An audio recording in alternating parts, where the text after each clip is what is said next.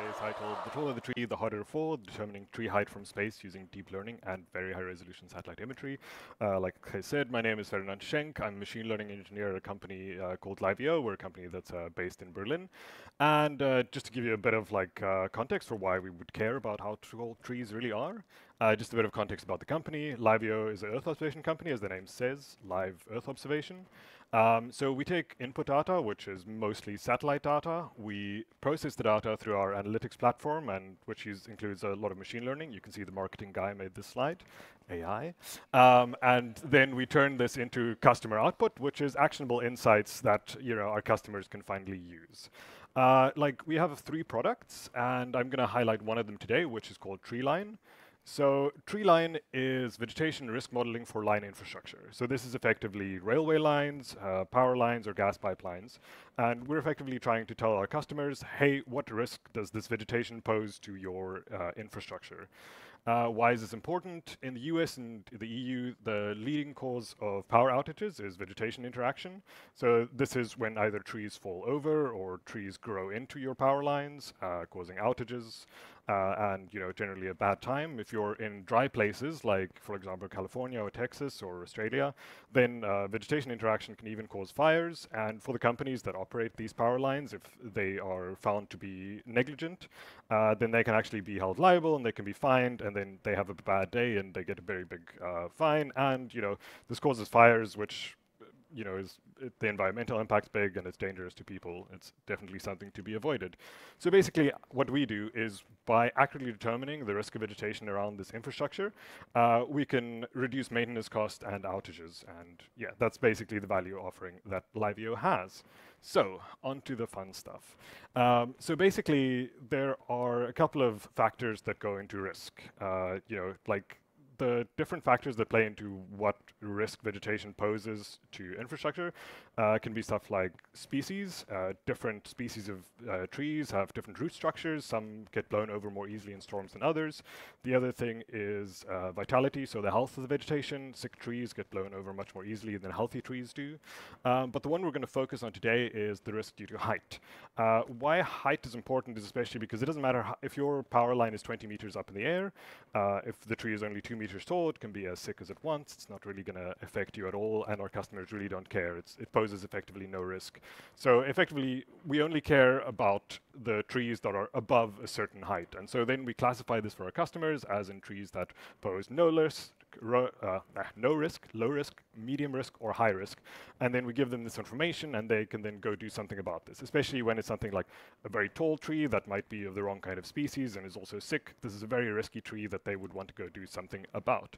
So today we're just going to focus on height. All the other aspects are also interesting problems in their own right, but height is the topic of today's talk.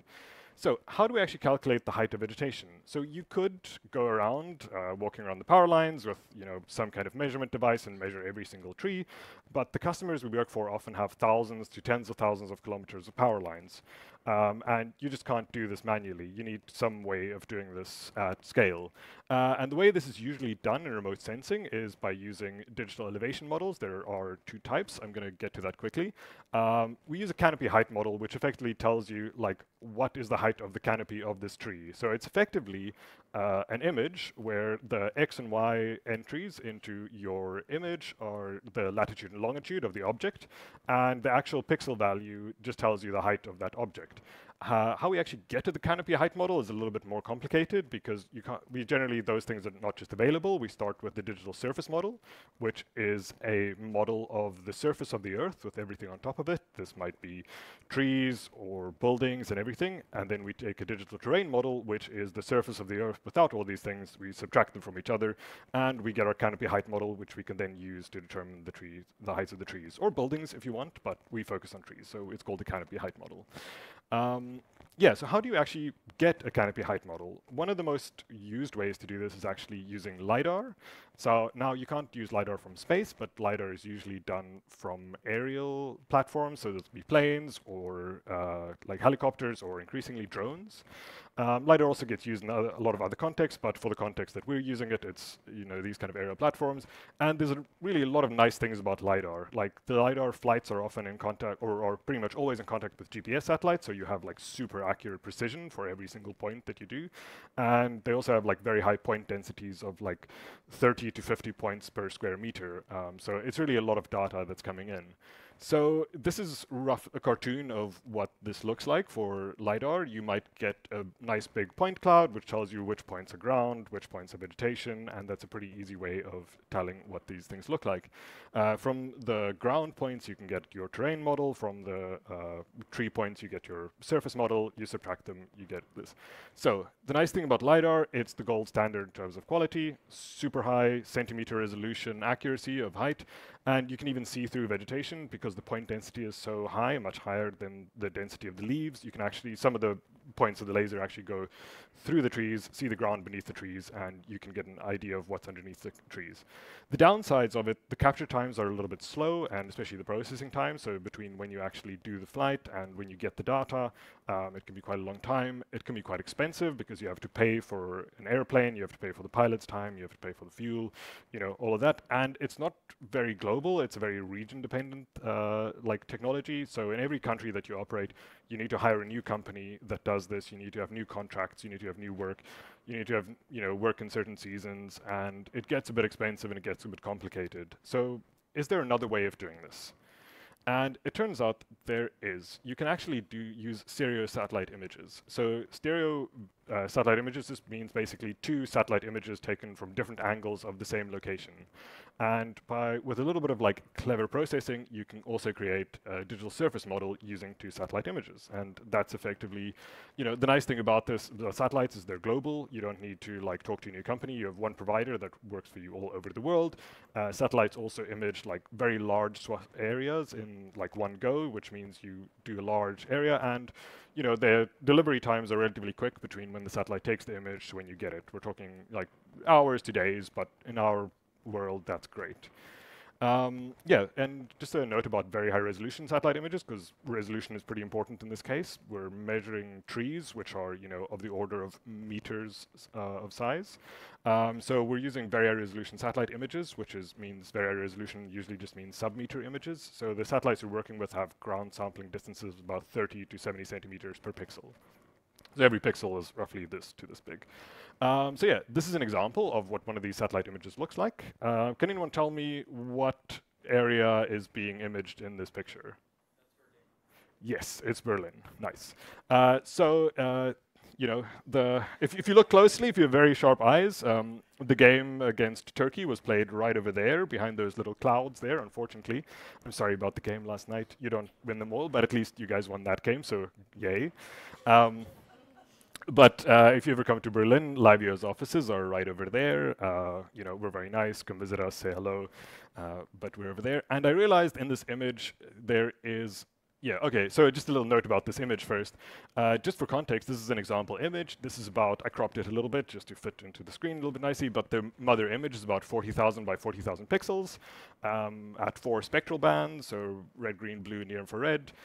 It's about 8.5 gigs on disk, and if you're doing this kind of stereo processing, you need 2 of these images, which means that's quite a lot of data that you actually have to process through to really create this. So it really is like a big data problem at this point.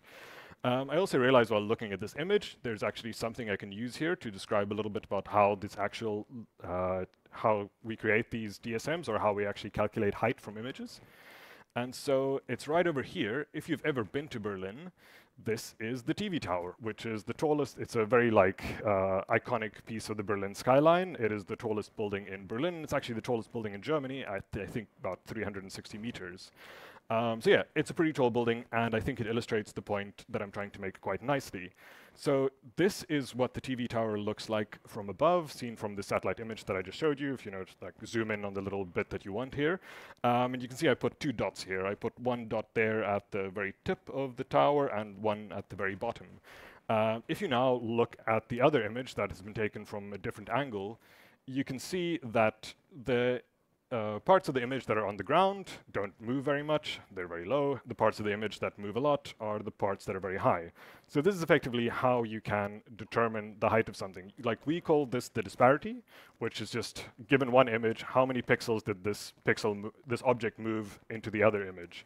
And if you know what the angle is between the satellites, or between the two cameras that took this, which is the satellites that took this, you can actually calculate the height of every pixel that's visible, at least in both images in your image. So yeah, this is relatively straightforward. This is the theory behind this. How do we actually do this in practice?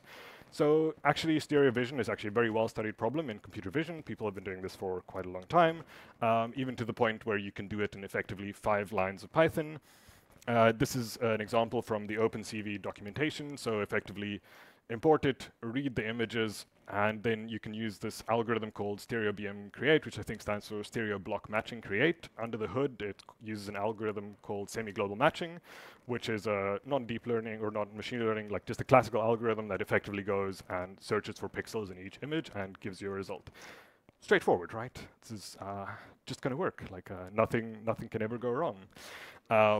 Yeah, so we thought this would be relatively easy, and that was our first attempt, and we found out, like, it's not that easy when you actually get down to it. This was effectively our first little like dose of reality that we ran into.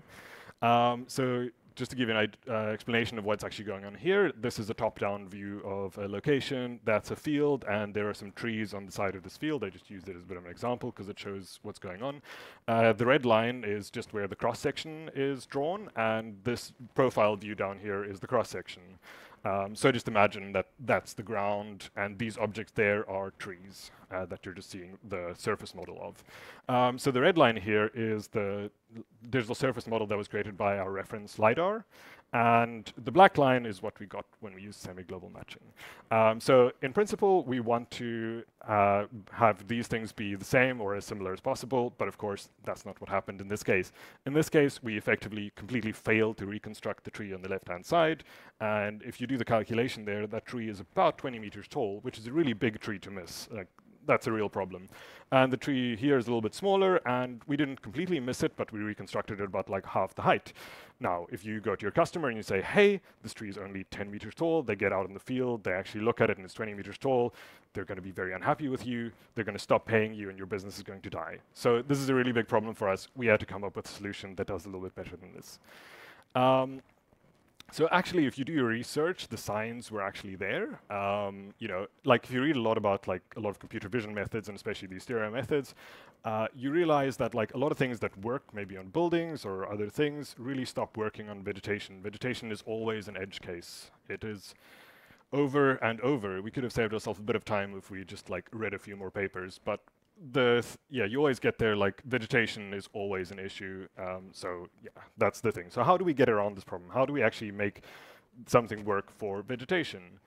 Just to give you an idea of like possibly why this is happening, is just that at the resolutions that we're working at, which is pixels about this sort of the side, vegetation is like semi-transparent. So if you are, for example, taking an image from right above of the top of your tree, it might be a completely green pixel because you're just seeing leaves all the way down through it. But if you then take your second image at a different angle of the top of your tree, you might actually be imaging the top of the tree for part of the pixel and also behind the tree, which means you might get a different color pixel. And a lot of these more naive algorithms actually work by just matching the colors and say, hey, this object here in this image is roughly the same color as this object in this image, meaning I think this is the disparity. That's a little bit oversimplified, but that's roughly how it works. And this is a problem, and this is a problem why it doesn't work for semi-transparent objects like vegetation, and it also depends on species. Some species are very dense, have very dense leaves, and algorithms actually kind of work on them. But some trees, like eucalyptus trees in Australia, are really, really sparse, and they really don't work. But to me, this is starting to look like a bit of a machine learning problem as a machine learning engineer, because machine learning algorithms generally don't work more semantically. They don't go like, oh, this is this color. It's more like, oh, this is this object, or that's the idea of what you want. But I wanted to be sure. Like, I wanted to be sure just because I'm a machine learning engineer and, all I have is a hammer. I don't want everything to be a machine learning problem. I just wanted to have an idea of like, is there some truth to this? And it turns out, yes, there are some better methods. I don't know if anyone knows this, but this is the Kitty Vision Benchmark suite. So effectively, this is a benchmark from the autonomous driving community, or from like at least mobile vision. And what this effectively is again, two images that are mounted on some cars that have driven around, and with a LiDAR sensor, and then you have the images and the LiDAR, and from the images you have to infer the depth. So a lot of the research that's been done in the last couple of decades on stereo vision actually comes from the self-driving car community, because that's where a lot of the money is flown. So if you read a lot of papers on stereo vision, there's a heavy bias towards autonomous driving. But if you look at their benchmark, you will see that the method we were using, which is semi-global matching, and that's the OpenCV implementation, is about number 310 on the leaderboard, which is pretty sad. And all the top methods are really deep learning based methods. So I think there's really something to this. The deep learning methods just basically blow the other methods out of the water at this point. To give you a bit of idea of what these results actually look like, this is an example case from that Kitty benchmark data. Here is the base image, and in the bottom left is the prediction from semi-global matching. As you can see, it kind of gets the big picture things correctly, but it really fails on the details. All the details are really messy in here, whereas the deep learning algorithms really do a good job of having cohesive items. And because in our images, our the trees are often just a few pixels wide, we are really just working on the details. So for us, the details are super important.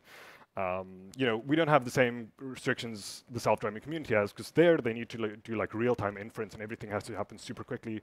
Whereas for us, we generally do the processing offline. So we have a different set of constraints to work under. So the first step is data. That's always the downside about actually training any deep learning models. You need quite a lot of data to actually do this.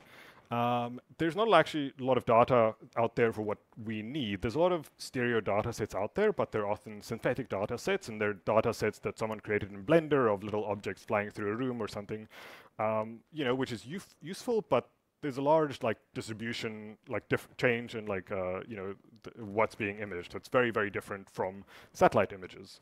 So we had to go create our own training data set to do this. And how does one actually do this? I could talk about this for an entire talk, because all good machine learning projects, 90% of the work was actually just getting the data into a format that you can actually train on it, and the last little bit was modeling.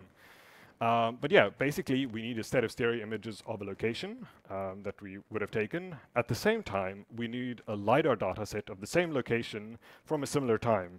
The similar time is especially important for us because we work on vegetation, and vegetation isn't static. So if there is too large of a gap between when the LiDAR was imaged and when the actual pictures were taken, the trees would have grown or would have been cut down, or any kind of change would have happened, and you'll just be introducing a lot of noise into your data set. So we kind of have to filter this to be as close as possible in time, which is a pretty strong restriction.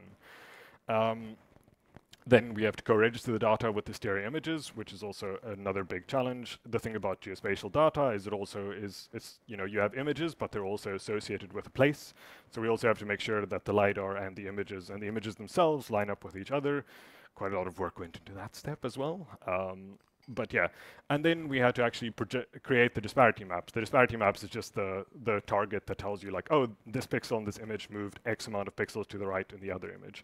And we did this by projecting the LiDAR points into both images, and then calculating the difference between where they ended up in each image. And then calculate, basically where they ended up in the different images. That gives us the disparity. I just want to shout out a couple of cool Python packages we use for this: raster.io for reading geospatial images, pdel for reading the LiDAR point clouds, and some code we wrote in JAX to do the projecting into the images, just because we're projecting millions and millions of points in there. So doing this in just pure Python doesn't really scale very well. So how do the models work that do these kind of calculations?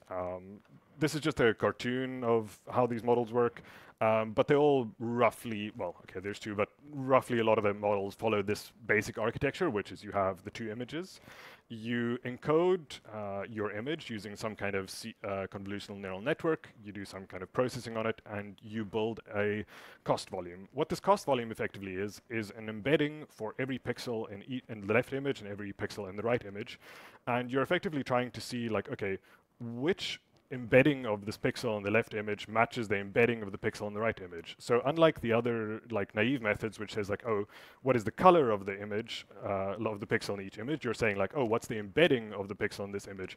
So this works a bit more semantically. So instead of being like, oh, this pixel is green, it's the same thing. It's more like, oh, this is the embedding for, a 32-dimensional vector of whatever of the top of the tree. This is the same.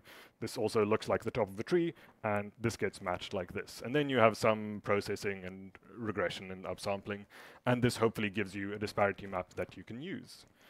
So just a little bit of a note on this. As I said, a lot of the work that's been done on this is often done from robotics or from like self-driving cars or so, in which case your cameras are always pointed like parallel. So you put your cameras, you point them parallel, and this simplifies the calculation greatly because your disparity only moves in one direction. If you think about it a little bit like if you have an object in one image and you have a parallel camera in the other image, like any motion is only going to be one directional. This is not the case for us because when we take these images, it's done by one satellite that has to come over, take an image, fly a few thousand kilometers, take the second image, and it needs to rotate. So you have these crossing sight lines. So we can't get away with that simplification. So we can't just like take any of the like normal models just off the shelf and have them work. We need to generalize things a little bit. We needed to go do a little bit of like model surgery and like make sure that they can actually deal with these with this kind of like positive and negative disparities.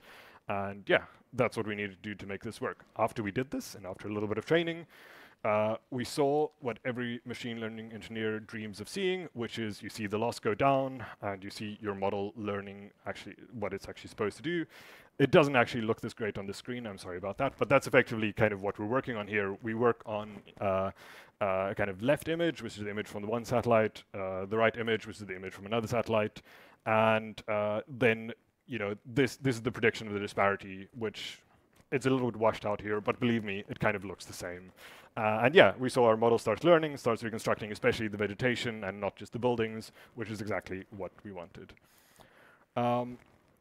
Yeah, going back to the same example that we had before, these are the kind of results that we now got. Again, there's the LiDAR and the semi-global matching, and you can see in this case, our method here actually gets pretty close to what we got from the LiDAR.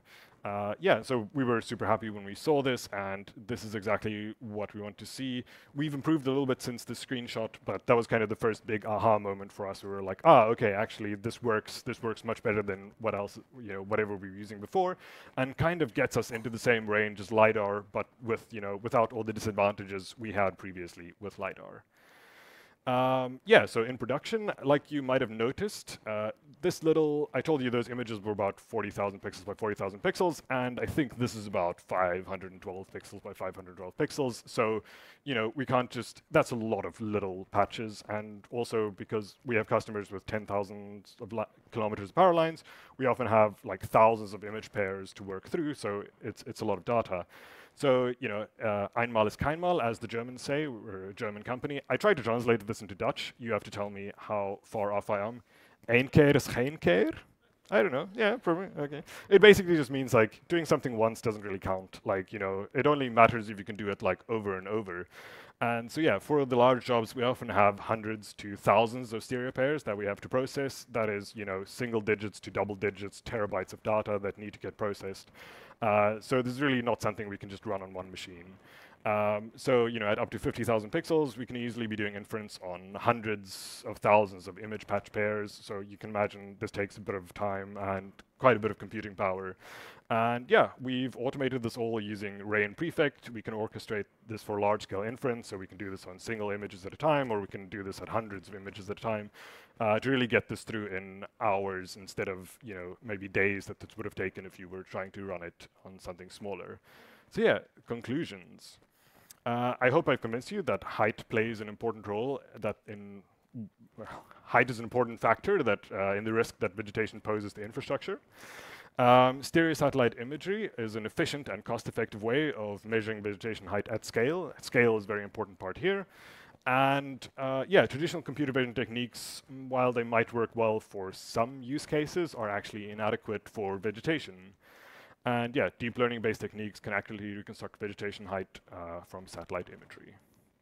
Yeah, thank you very much. My name is Ferdinand. I work for a company called Livio, and yeah.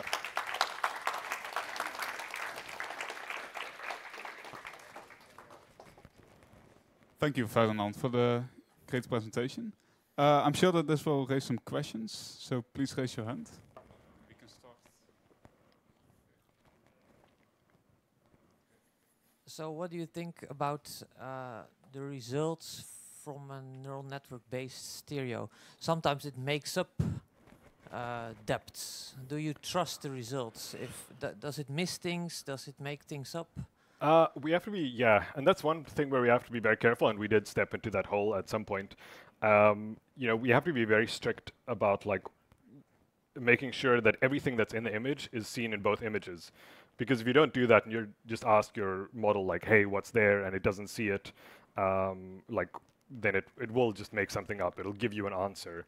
What we've actually been working on is actually having the model quantify how sure it is about a certain pixel. And that plays a very large role in like making sure that we only take the pixels for which the model is reasonably sure about the result for. But yeah, I mean, that is a big part of it.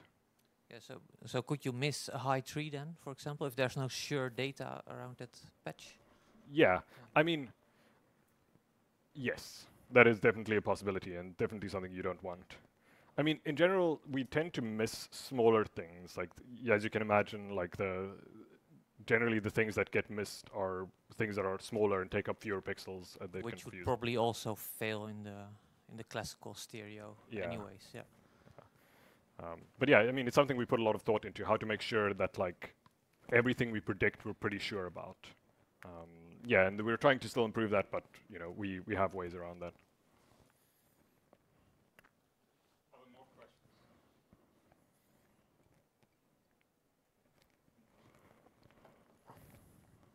How did you manage to get labels for the training set that you used to train the model? Yeah, like I said, we used LiDAR data, so we had to make sure we were taking images of somewhere where there was LiDAR data at a similar time, which is actually a bit of a challenge because we haven't actually gotten someone to fly LiDAR ourselves. What we usually do is we use some kind of open source, or like some kind of open LiDAR sources. So quite often governments open their LiDAR. In the US, there's a lot of free LiDAR you can download. But the one big restriction for us was dates, because even though there's a lot of free LiDAR out there, it might be very old, in which case it's kind of useless for us. So for example, what we've done is we've taken the schedule of like some German federal states, and they said like, oh, who have open data policies, and they said like, oh, we're going to fly a LiDAR thing this time next year, and then we took images at that time and then matched up the LiDAR data to the images we took, and then use it like that. We also just look through, cross-reference some archives, there's some archival data from our providers, and we said like, oh, okay, this area was imaged in this time, please look if there are any images that were taken at that time, and then we matched them up, and then we created our data doing that. But yeah, that was a lot of work. Thank you. But when you get LiDAR data, do they give you also the height or just the image? And if they don't give you the height of the trees, how do you train the model? So how do you get the actual heights to use in your training set? So they don't, I mean, the LiDAR data is their point clouds, which you can very easily, which trivially you turn into height, because it's literally latitude, longitude, and altitude. So that is that. But we have to turn it into something that we can use. So we have to turn it into the disparities. But if you know what the angles of your cameras are, you can go from disparity to height or from height to disparity. And so to create the training data, we go from height to disparity, and then when we do the prediction, we go from disparity to height. Thank you. Sure. I think there was one more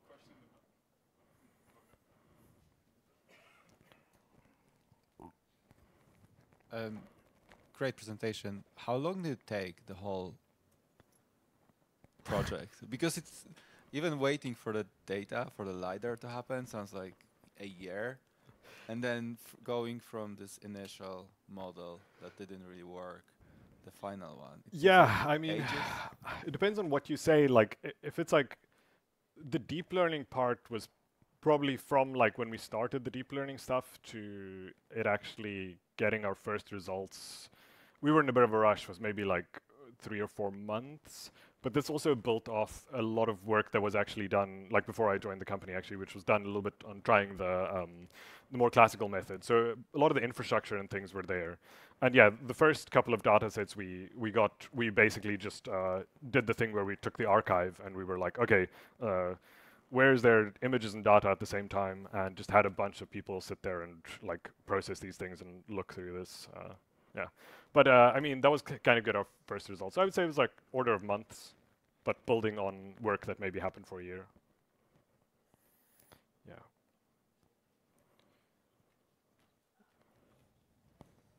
Thank you. Yeah, so thank you, Ferdinand. There will be a keynote by Sam Aaron in 10 minutes, and then we will close the event and there will be some drinks. So I hope to see everyone there, but let's first give Ferdinand one final round of applause. Thanks a lot for coming. Thanks.